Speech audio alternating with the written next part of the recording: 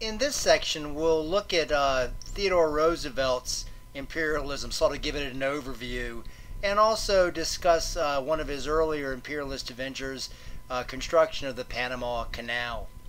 The United States had seen much imperialism during McKinley's presidency, but when McKinley was assassinated in 1901 and Teddy Roosevelt became president, Roosevelt became the most overtly imperialist president in history. Roosevelt believed in sort of a dog-eat-dog Machiavellian world in which international relations, was power and not ideology ruled. Roosevelt was strongly influenced by a book by American naval captain Alfred T. Mahan. It was known as The Influence of Sea Power on History. It was first published in 1890. In it, Mahan argued that the possession of colonies was meaningless without control of the oceans. The oceans were the jugular of trade. In short, a strong navy was essential. Roosevelt strongly believed this, and his administration quickly began modernizing and expanding the American Navy. It developed much larger steel ships with innovative designs and newer steam turbines, each with 10, 12-inch guns capable and were capable of long-distance travel.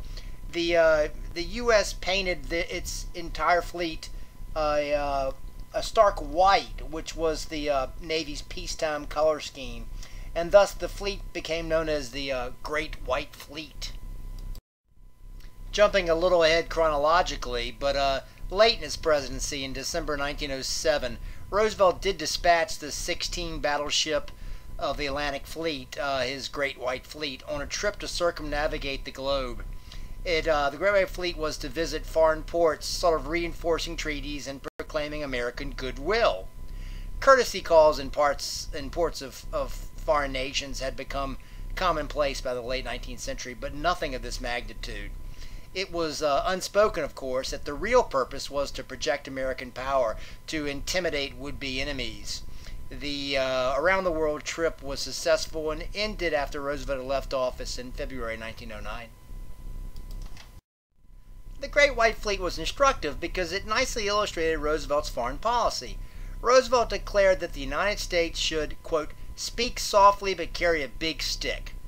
The Great White Fleet was clearly Roosevelt's big stick.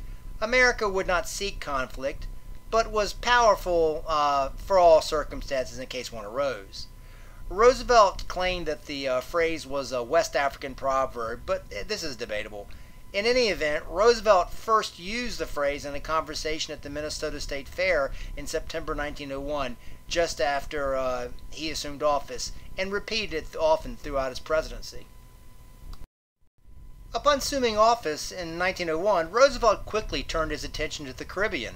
Britain and France had been trying to build a canal across the narrow parts of Central America, and Roosevelt believed that the United States should be the nation to do so, since it was more crucial to our economy and defense. Again, it was a reflection of the Monroe Doctrine. Roosevelt first pressured Britain to give up her claims, which she did so in the Hay-Pontoufant Treaty in November 1901. Britain was then engaged in a bloody war against the Afrikaners in South Africa, the Dutch descendants there, and they welcomed a closer alliance with the United States. It should be noted that in 1850, the U.S. and Britain had agreed that if a canal were ever built, no sole nation would control it. But that 1850 had proved meaningless and was replaced by the Hay-Pontoufant Treaty. The French, meanwhile, had their own canal under construction further south in the area of Panama. Panama at the time wasn't an independent nation like it is today, but part of the South American country of Colombia. In 1879, a French company had secured permission from Colombia to build a canal across their land in the Panama area.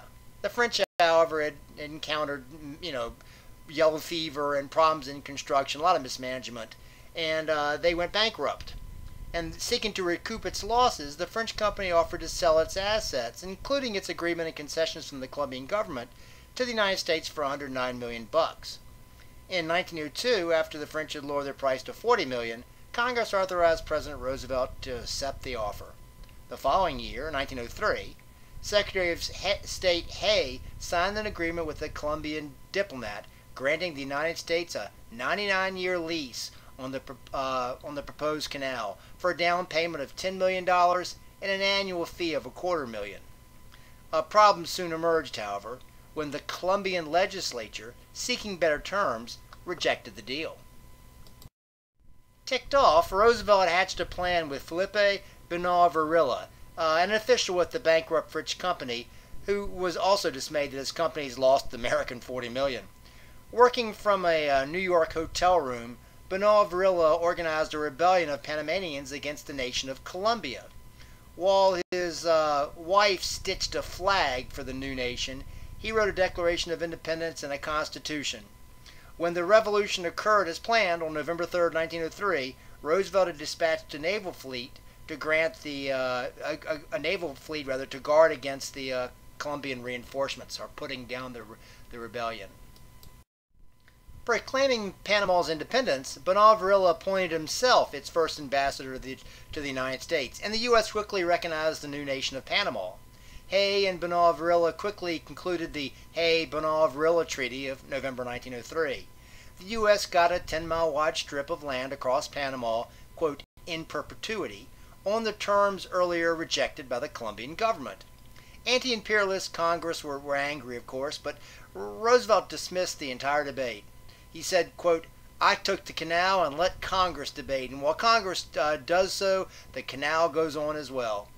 Roosevelt never regretted his actions, but in 1922, the United States Congress did authorize an additional $25 million payment, maybe something to relieve America's conscience.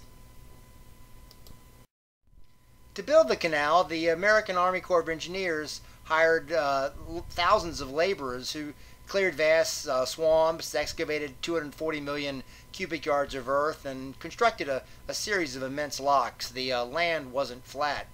It was the largest construction job in history, using more concrete than ever before, and requiring the world's largest electrical generator to operate the lock doors. It was an engineering feat that took 8 full years. More than 25,000 workers died of malaria, yellow fever, and extreme heat. In November 1906, Roosevelt visited the construction of the canal, and in doing so, he became the first president to leave the United States during his presidency, a trip made possible by improving communications and transportations. In the end, the Panama Canal was completed in 1914, just as World War I began. This concludes this section sort of introducing Roosevelt's imperialism and discussing the Panama Canal.